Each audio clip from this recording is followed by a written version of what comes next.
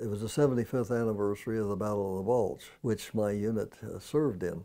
It was a case where I figured because of my age, it would probably be my last trip overseas. I wanted to go to the 75th to see if the people there still remembered the way I did, and I was happy to find out that they did. And I'm glad I made it for that reason. It was a good trip. At least it wasn't as cold as it was the first time.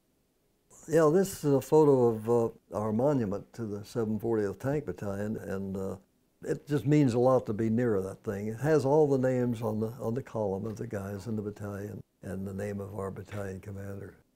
We're quite proud of that monument. It's really a good feeling to have something like that there.